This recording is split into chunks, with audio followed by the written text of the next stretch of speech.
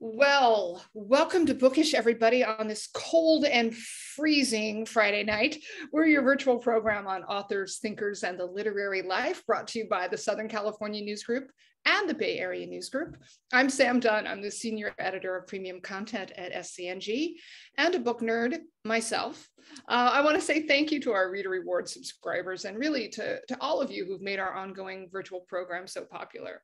And, you know, if you're not a subscriber, why not? Just go to scng.com/subscribe and find your local paper and join us.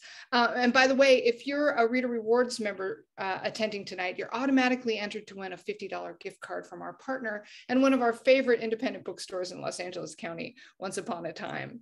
And just so you know, you can get signed copies of books by today's authors from them. And wait, before I say anything more, I forgot, we also have a new books newsletter edited by our wonderful books editor, Eric Peterson, who's here tonight, by the way, behind the curtain. So sign up. Anyway, before we get started, here are a couple things to know.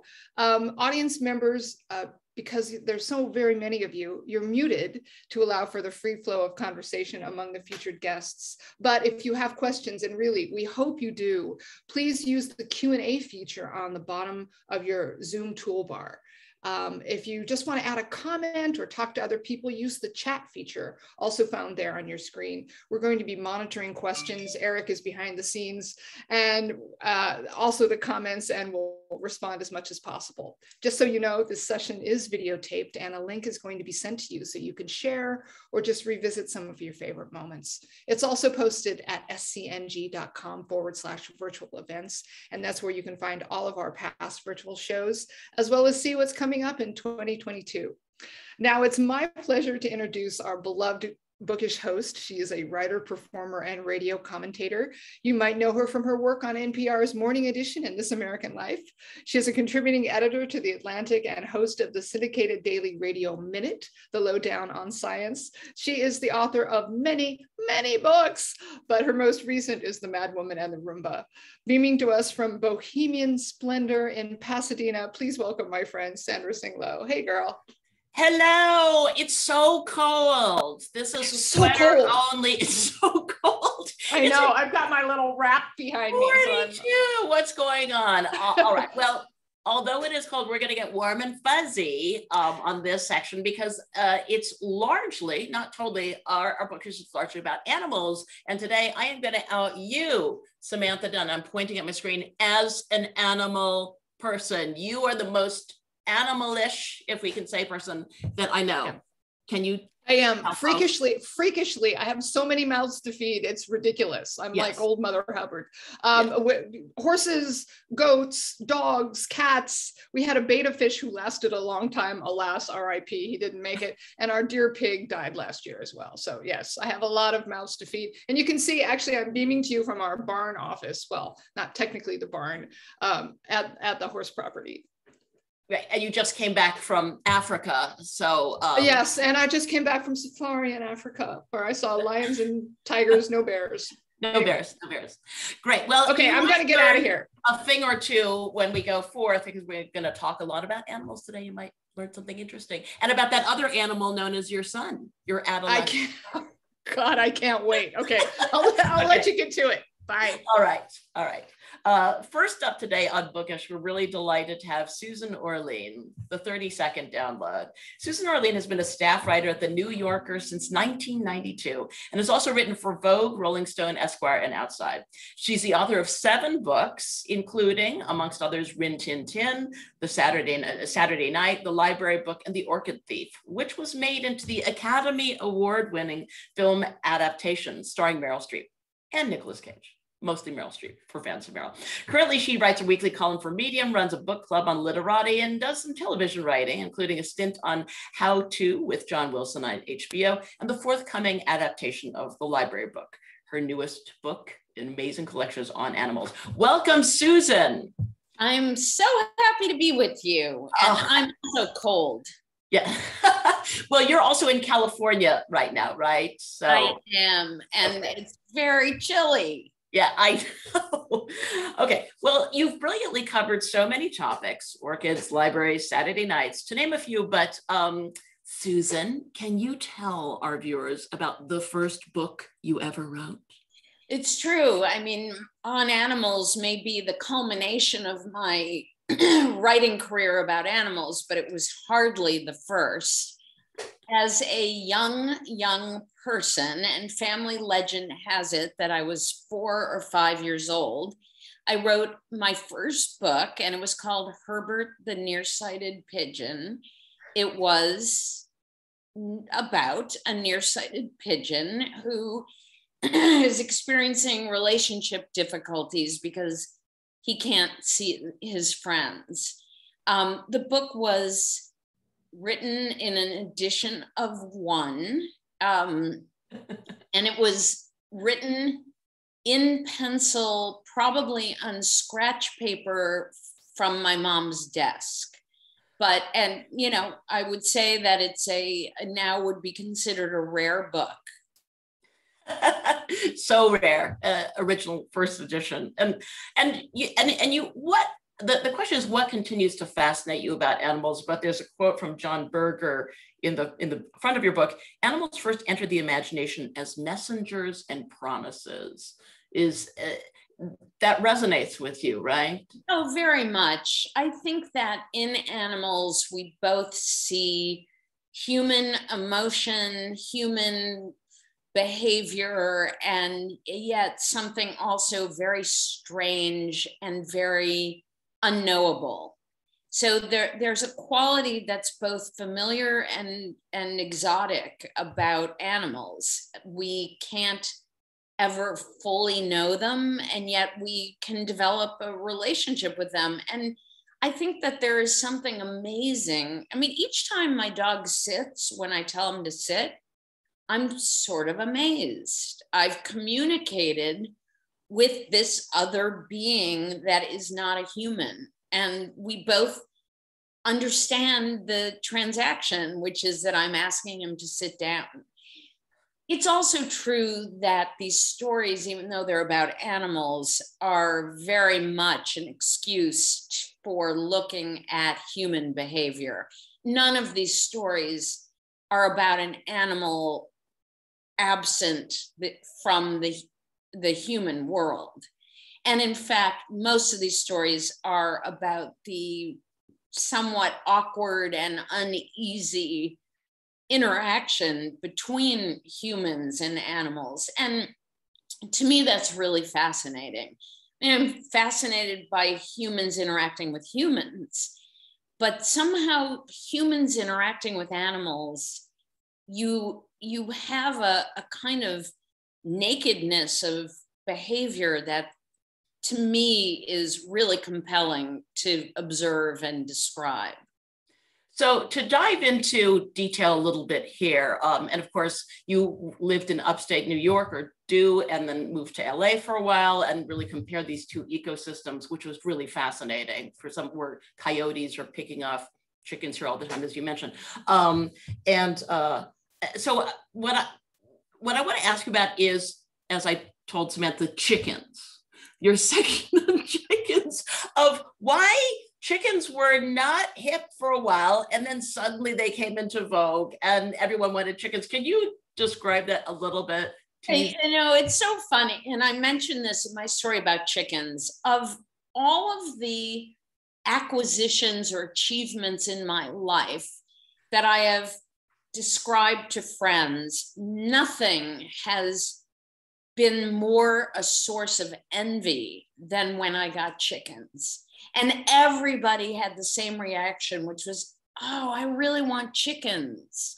And it was almost across the board, the reaction. And, you know, I've said things like, I found a wonderful husband and I had a baby, and nobody, it's somehow wanting chickens became a source of incredible desire and passion. And the reason that I wrote a lot about them and used as the first story in the book a piece I did about backyard chickens was because it was such a social moment. We reclaimed this very, very humble enterprise, which is raising chickens. I mean, there's never been any glamour associated with chickens versus having cattle. You know, cattle, it's a evidence of great wealth, and so, you know, it's sort of bragging rights. I have 2,000 head of cattle. No one has ever bragged about their chickens. It's always been a very humble, very modest sort of farming. And interestingly, it's also something that has very often been relegated to women. It used to be on a farm that women would keep a little garden with herbs and lettuce and tomatoes, and they'd have a couple chickens. It was sort of thought of as women's farming. I think that we got passionate about chickens because of several concurrent events. Number one, an interest in knowing where your food came from. And suddenly the idea that you would know where your eggs were from became very appealing. Secondly, this desire to reclaim kind of artisanal things. You know, to me, Martha Stewart, right? Very Martha Stewart, very, very pandemic. I'm going to bake my own sourdough bread. I'm going to make my own yogurt, and I'm going to have chickens and go collect eggs in the morning. And, you know, you don't raise chickens. You don't need it to be a commercial enterprise. You can have 2 chickens, 3 chickens, gather the eggs in the morning and just have eggs for your family. It's a very easy thing to do. To be honest, really, it's so easy that children often were tasked with taking care of the chickens on a farm because it doesn't require anything. It's not like milking a cow that really is sort of an effort, something that... That's entirely fascinating. And I should say, overall, there's so much in the book that's amazing. People just have to get it if they haven't already. The lady who raises tigers, etc. It's a fascinating book. But we have our readers on the chat. They really have an enduring interest in the library book. From Dixie Matheson, Patricia Downing, anxious to hear about her research for the library book, your experience in doing that. If you could say a few words about that. Oh, sure. You know, this was a 7-year process that began very accidentally, it was serendipity that I was being given a tour of the library and someone casually mentioned the fire. I was new to LA. I didn't know anything about the history of LA, the history of the library. I'm proud to say I knew very little about arson, you know, not my hobby. And I dove into, I probably researched for 4.5 years and then wrote for 2.5. And I was trying to learn everything I could about the library, as well as everything I could learn about this catastrophe, the burning of the downtown library, but also to spend time in the library of today and kind of have the phoenix rising from the ashes to write about the day-to-day life in the library as it is now. So I talked to dozens and dozens of people, former head librarians, former millions of patrons, certainly the docents that are really, excuse me, who know the library backward and forward, people who were involved in this enormous effort to raise money to rebuild the library after the fire and replace the 400,000 books that were destroyed. So there were just so many people, and my morning would begin with me interviewing a firefighter, then it would be a librarian, then I would go to the library and spend several hours in the children's department, then, you know, do another dive into learning about one of the head librarians from the 1930s. So it was a fascinating and incredibly broad learning experience for me. I also, toward the end of my reporting, and where I thought I'd really covered all the bases, found 46 boxes of archives at the library that dated from the very beginning of the library. So right when I thought I had finished my reporting, I came across these boxes of material. So it set me back a little bit, but it was great material. So I can't complain. So another great book. And I wish we had more time, not just to talk, but to watch the sun set gently behind you. So anyway, all of your books are fantastic. The great Susan Orlean, her wonderful new collection on animals is just out. Thank you so much. Thanks so much for having me join you today. It was such a pleasure. And if I could have in the chat, and I'll have Samantha arrange it, Katie Loss has a question about your next topic, but maybe I can have Samantha do it in the chat because it's fascinating. I know a memoir is next. Yes, a memoir is next. Okay, thank you so much. Enjoy your evening. Thanks, Sandra. All right, next up on Bookish, Dr. Barbara Natterson-Horowitz, the 30-second download. B. Natterson-Horowitz, MD, as she's sometimes known, is a cardiologist and evolutionary biologist who divides her time between UCLA and Harvard, where she teaches at the medical school and Department of Human Evolutionary Biology.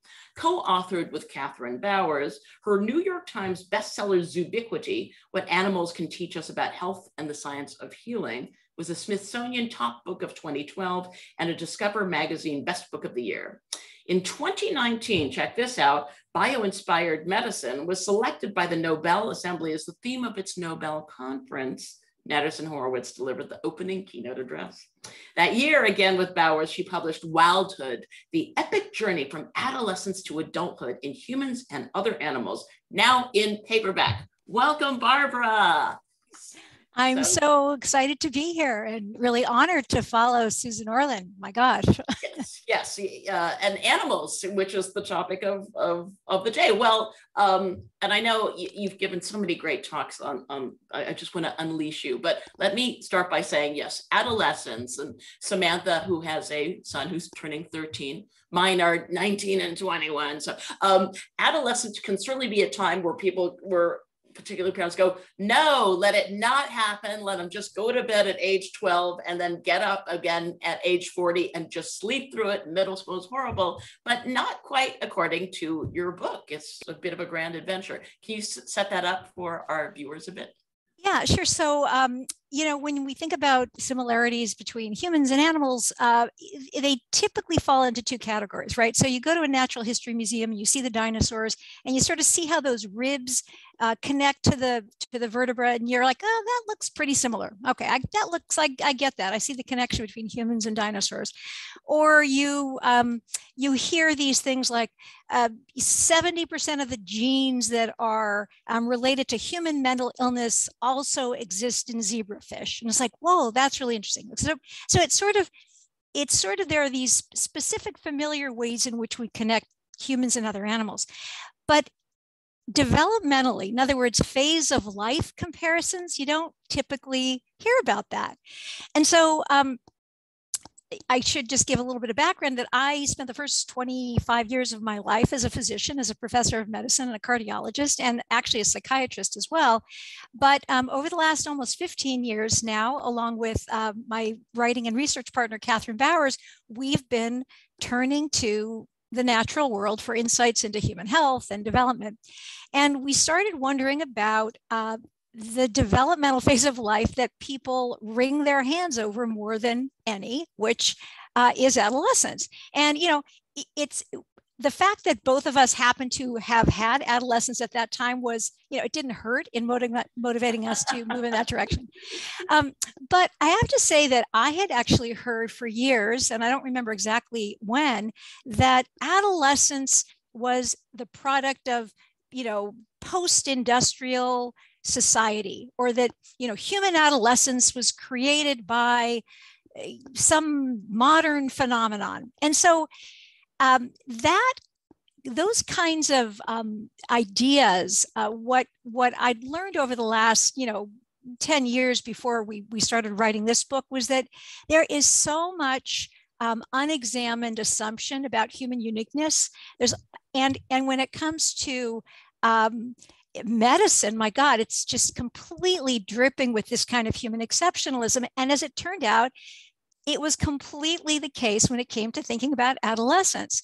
So so we got really interested, Catherine and I got really interested in what we actually could not only learn about animal adolescence, but how similar were the challenges of animal adolescence to the challenges of human adolescence? And then even beyond that, were there insights that we could take from the animal world and bring back to the human world? So that was sort of how this all got started. Yeah, it's stunning. And I think you mentioned it's over 600 million years old, right? Adolescence.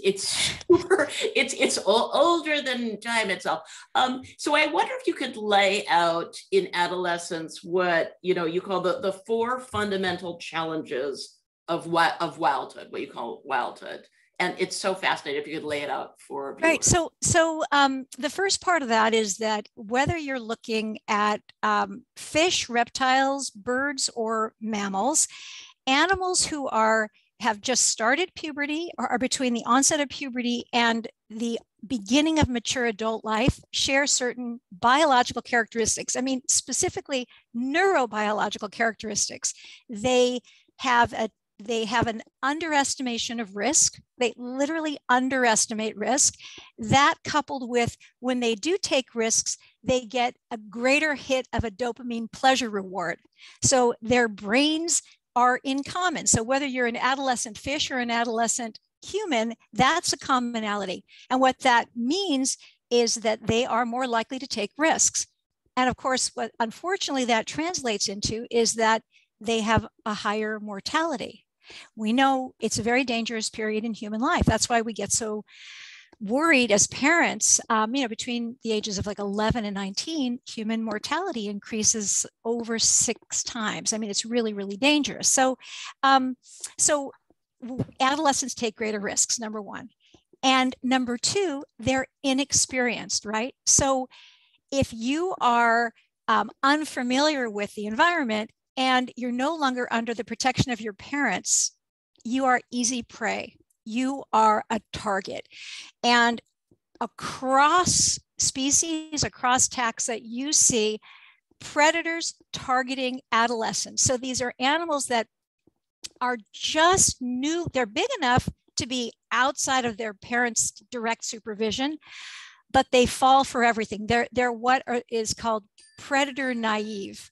And so these are characteristics that are pretty universal. And one of the first core competencies that you have to have if you are going to become a mature adult is you need to learn to be safe.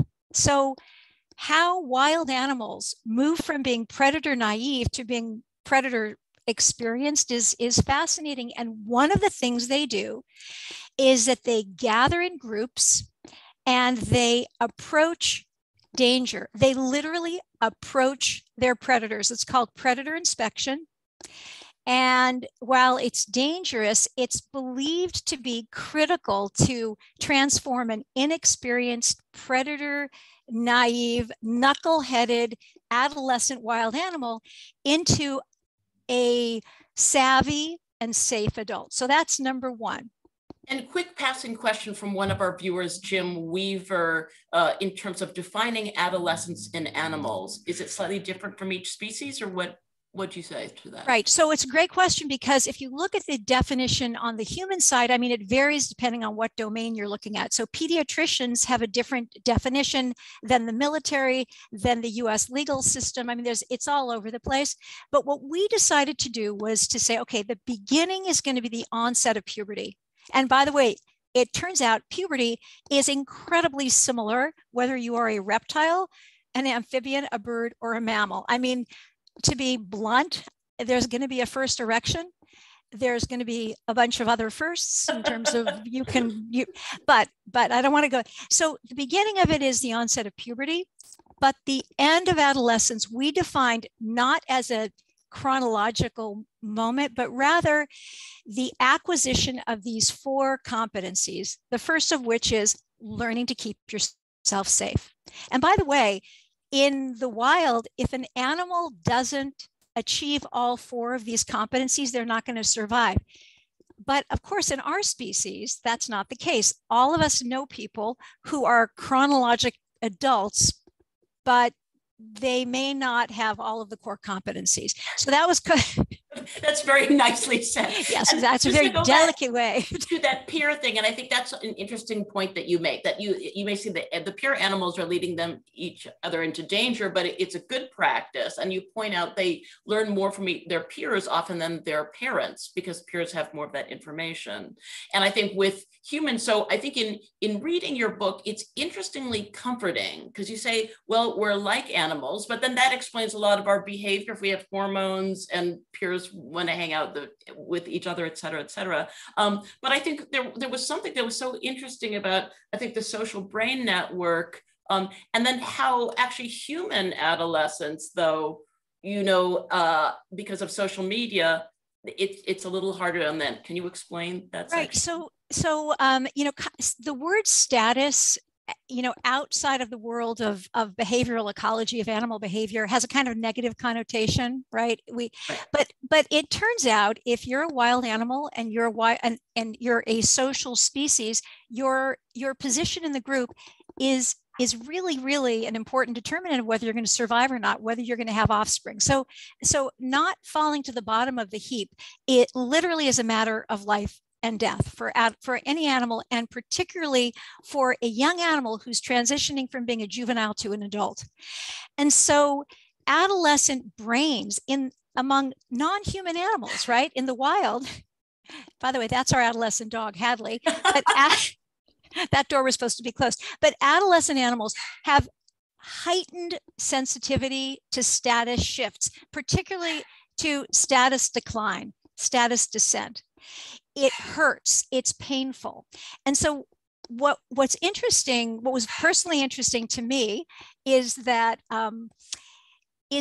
when I remember when my own kids, particularly my daughter, would come home and she was bummed out about, whatever happened socially that she didn't feel good about, the intensity of it, I would feel like saying, and I'm sure I said something like, this isn't a matter of life or death. But what I really now understand is that it feels like it's a matter of life or death, because we literally, our brand new 200,000-year-old species, right, is carrying this 600 million years of neurobiology that says when your status falls, it is a matter of life or death. And so social media, which is, a huge preoccupation of modern human adolescents, what the heck is it other than a big status contest where most of the time you lose? So there are ways in which I think this kind of ancient neurobiology, understanding it and where it comes from, can help us decode some of our adolescent kids' behavior. And for me as a mom, actually, I think it could have made me, had I understood that, could have made me a little bit more empathic, maybe. Yeah, and I think the book is so fascinating and resonates in so many different ways. And I should tell people in the chat, there's a lot of questions in the chat now about the 4 challenges and peer animals, etc. but the time has just flown. We should do another one, and then you can show all your video. And I should say it's such a beautiful book because it tells the story. People should know of these 4 adolescent animals in their journeys and the emotions they feel, and it's really quite fascinating and actually comforting in a certain way. We're just like animals, and so many interesting lessons from it. So, okay, so if only we had, okay, the fantastic Dr. Barbara Natterson-Horowitz, MD. Check out Barbara's website, her talks, and of course the book, all of the books, both the books, amazing, and for the little adolescents among us all. Okay, thank you so much. Thanks for having me. It's a lot of fun. Thank you, Barbara. And yes, and her latest book, which is now in paperback, is Wildhood. And it is really an epic adventure, we should say.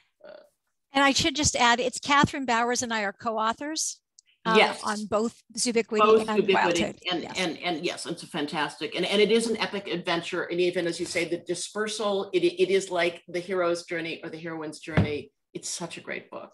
I'm so glad. The central question, and when I look back on it, is being a parent anyway of an adolescent is how much to lean in and how much to pull back. And one day we'll figure that out.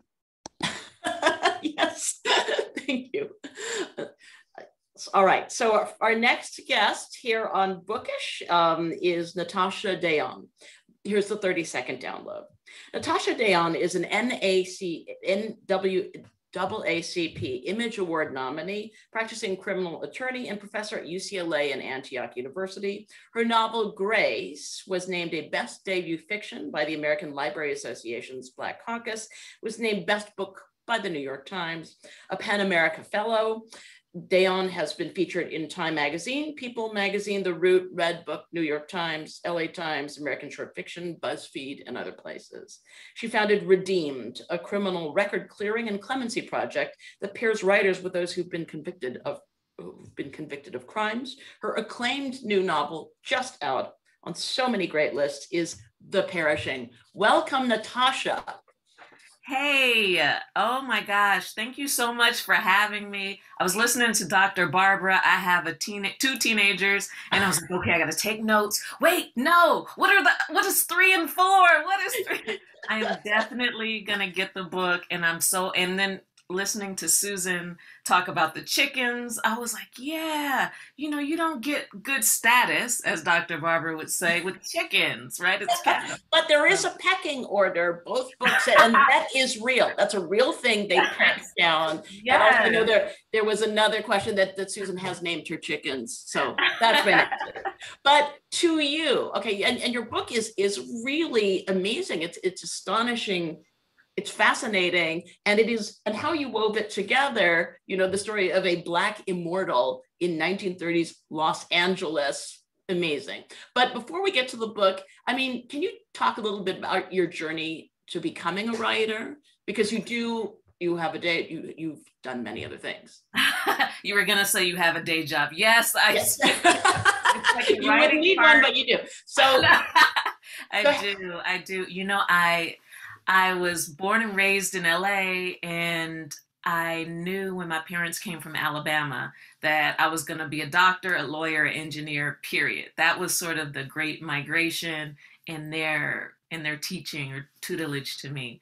So there was never an opportunity for me to choose to be a writer. So I chose law because it was a way for me to be able to tell stories for others and to advocate for them. And then when I was selected as a PEN America Fellow, that's where everything sort of began. Actually, before that, in UCLA at the Writers Program, when one of my professors said, your writing is of a quality, you should just apply to this PEN America Fellowship. And then the rest is sort of history. And with my first book, Grace, it came as a dream. And it was something that I was like, I have to write this down. It had never happened to me before. And I remember I was holding my son at the time because it was a daydream. And I gave my son to my husband. I said, I have to write down what I just saw. and it became the opening chapter of my first novel, Grace. I would have never expected that it would be in Time magazine, New York Times, that I would travel the world as a US delegate, all the things that happened. It seemed that it was because I sort of followed this call or this prompting, and I just stood on the spot, like X marks the spot, and everything else has sort of been magical. And how about the perishing? What was the evolution of how that book came to be? You're gonna think that I'm like this weird person who has these dreams. I am weird, but that I have dreams. But the perishing also came as a dream. It was a dream that scared me. Except I was asleep this time, and I woke up in the middle of the night. It was maybe 3 a.m. And I remember in this dream, I was a white passing Black woman, and I was in love with this Chinese man. And I knew it was LA, the late 1800s, because I loved history anyway. I loved the history of LA. And I recognized the adobe buildings. And when I woke up, I was crying. This scary thing happened. And I remember just going to my computer and Googling, what was possible. Could these people have existed in Los Angeles, in this area? And sure enough, they could have. And I discovered the Chinese massacre of 1871 and began to research that. And it was a nightmare. And I knew I wanted to tell part of this story, and the other part, but I also wanted to tell the story of the 1930s for Black Americans in the Los Angeles area going into Orange County, or the ones there were, Orange County, and there was also Los Angeles, but sort of tying everything together between the two world wars, so World War I and World War II. And then she became an immortal as a way to tell the story of 1871, which became chapter 35 of The Perishing, and the 1930s. Yeah, and Los Angeles itself is such a rich character in your book, and that part is really fascinating. And what the school teacher says about LA is Hollywood lives here, but Los Angeles will not entertain you. That Los Angeles is so different from Hollywood. Can you talk a little bit about the differences between the two places? Oh, definitely. I guess I would start by saying what I say in chapter 1 of this book is that Los Angeles has always been brown. From the very beginning, it's a brown place, and Hollywood came, and it was the golden age of Hollywood, where you really didn't see, brown faces and other people. So it was different, but it was fueled by the city that was. Like, Los Angeles should have never existed. And that was one thing that I wrote about. Like, it didn't have a natural port, it didn't have water, all the things that you would think, that a city as great as Los Angeles has become, compared to Boston or Philadelphia or New York, like Los Angeles should have never existed, but it did, because I think and I write this in the novel, I said, because having very little and no safe place are the fuels for the greatest imaginations. And for that reason, Los Angeles would rise. Yeah, so beautifully said. The City of Angels, and the last graph of your book is really pretty incredible. And I think the genre is so interesting that it's almost a little science fiction-y. When Lou wakes up on the streets of Los Angeles, it's so flashing to Terminator, but goes in a totally different direction. So do you consider it any one genre, or do you enjoy mixing them, or what's your feeling on that? I thought that I was just writing literary fiction, but marketing said, no, this is fantasy. You can't talk about dreams, Natashia, the way that you do, and immortality or everlasting life without, it being science fiction or fantasy. So I said, okay, fine. But so to me, I walk through life and I feel like I see miracles. As a criminal attorney working with both victims and perpetrators, I just... and I don't know if that's the right thing to say or if it's the correct way to say it, but I feel like I get a front seat to witness miracles. I get to see people change, people survive some of the most difficult, painful things. And I get to be part of the process, to be there to help, as a helper. And and all that is just, so when I think about, when they say, is it fantasy or science fiction? I don't know, Sandra, if I know the difference anymore.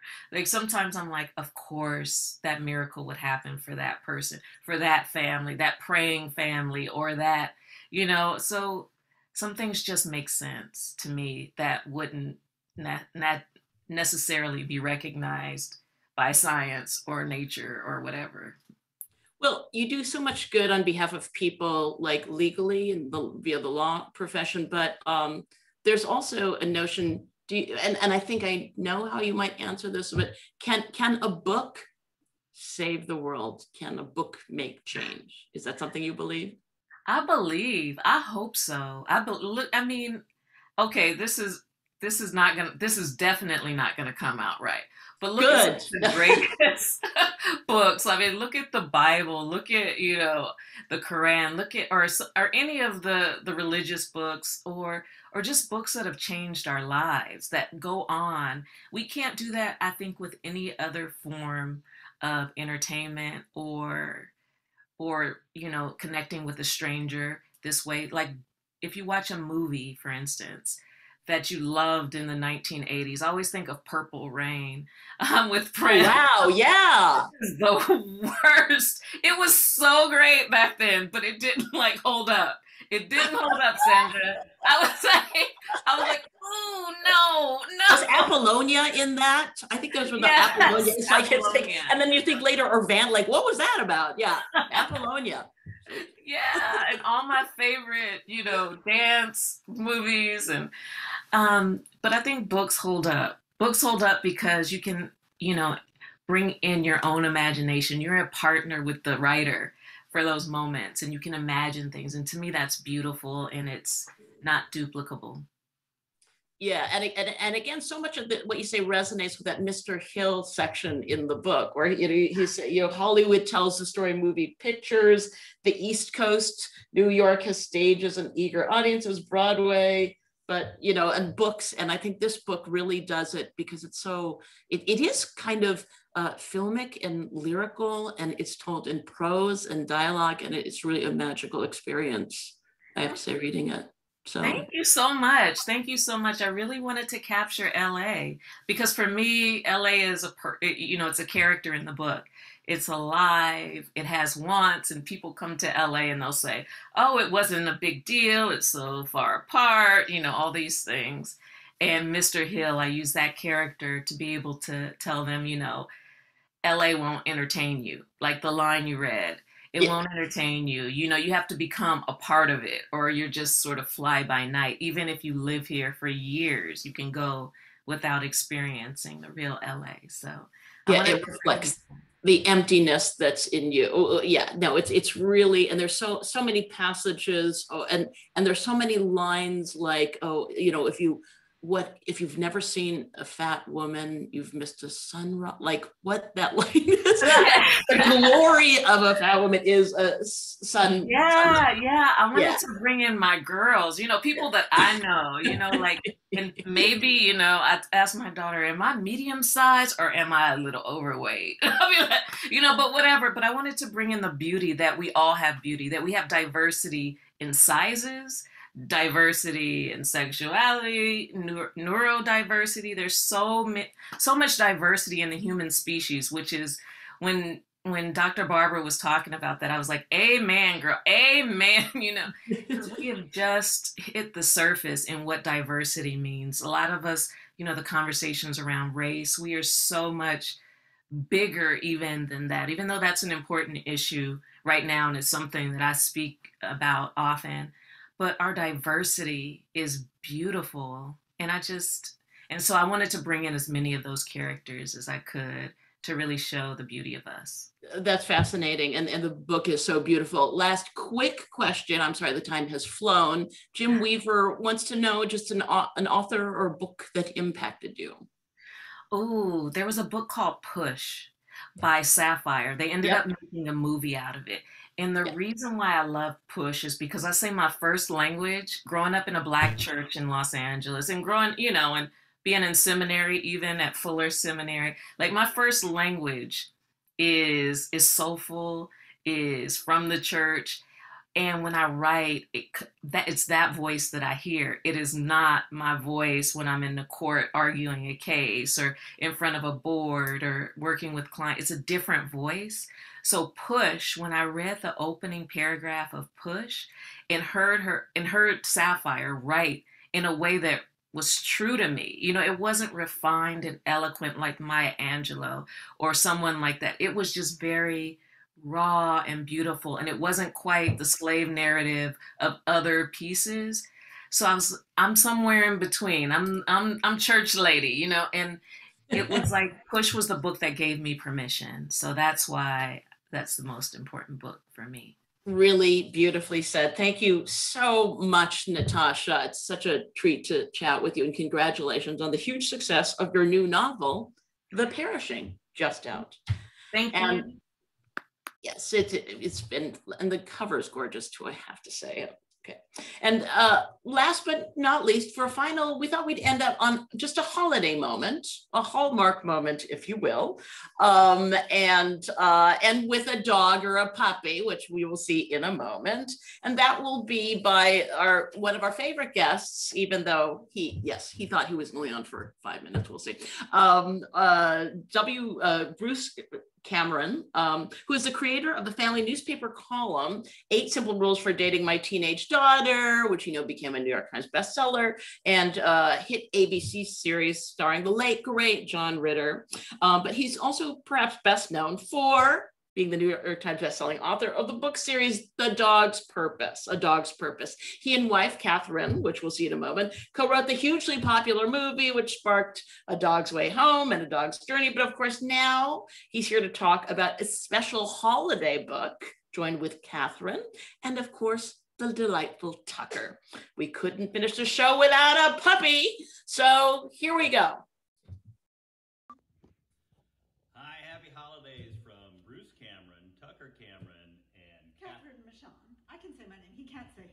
I was going to introduce her.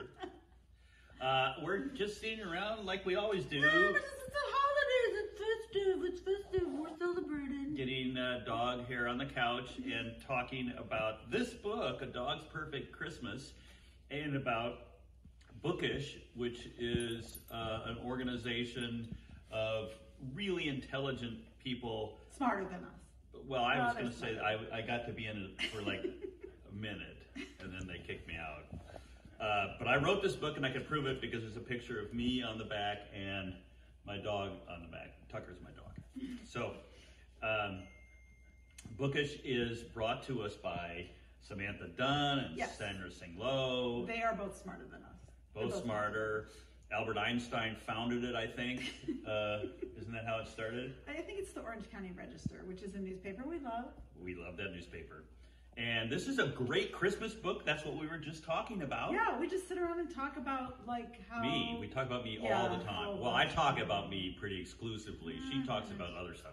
Yeah, the pandemic or things that are big. But then we eventually come back to the topic of Bruce. Yeah, well, Christmas cheer and the pandemic, that's, in her mind, they're somehow melded together. They're all the same. But this is a book that is a great gift book.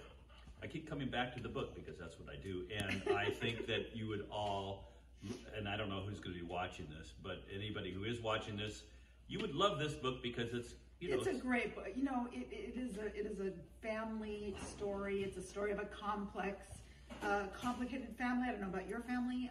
That is a good description of my family. And, there's a crisis at the holidays, and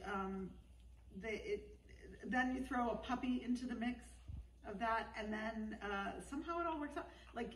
A puppy is the thing that kind of fixes Christmas for this family that's in a bit of a crisis, and it's just heartwarming and funny, and kind of full of holiday spirit, which I like to. I watch Hallmark movies. I like Christmas. I can't get enough Christmas. Okay, so swing around and get our treat. Just 2 seconds. Oh, there you go. That's gonna make people motion sick. No, that's gonna be like they love Christmas. It's legitimate that we actually love Christmas. Anyway, thank you, Bookish, for including my book and me and my dog and my wife. And also, please, from me and Tucker and Bruce, we just wish you the happiest Christmas. I know it's still weird, but it's still a great time of year to celebrate what's actually important, which is your family and your friends. Yes. Have a perfect Christmas. Have your perfect Christmas. Dog's perfect Christmas. And a dog's perfect Christmas. Delightful. And there you are, Samantha. Well, I'm back. And we should note, not everyone, it could be please enjoy your dog's perfect Hanukkah, a dog's perfect Kwanzaa, or maybe even your chicken's perfect Christmas. We are all is accepted here. Or your zebra's whatever. Anyway, sorry, I'm still stuck on my safari thing. Anyway. But I think that Eric Peterson is here delightfully to tell us what's going on elsewhere in the empire. Thank you guys for having me on. I am here, and my dog will start barking at any moment. So I just want to let you know, coming up this weekend, we've got a look back at books and reading in 2021. We've got Sam's interview with Susan Orlean that's running. We've also got, because it is coming up on Christmas and and other gift moments, we've got an interview with Nathan Hale, who writes these great graphic novels for young people called Nathan Hale's Hazardous Tales. The newest one is Cold War Correspondent. I have read these with my kids. They're great. We also have, and I'll share a link to this, an interview online with Andrea Beatty. She does Aaron Slater Illustrator and also Ada Twist Scientist, and they're wonderful books. There's a Netflix series, and she's got a great story about when she found out who would be involved with it. So I'll leave you with that. Also coming up, we are going to have, I know what you're saying, Eric, is there enough poetry covered? And I can tell you yes. So if you've ever thought, what books of poetry should I buy? We have an excellent poet who is going to be giving us the 10 best of the year. And so just come back for that, and I'll leave you with that. Thanks, guys. Thank you, and still the there? book awards. That was fantastic. And the book awards. The book awards coming up. So anyway, thank you, Catherine. Also, thanks to our production manager, Julie Corlett. Don't forget, copies of the books by our featured authors are available at Once Upon a Bookstore. But if you'd like to share your comments, please reach out to us at scng.com. Bye. Mwah.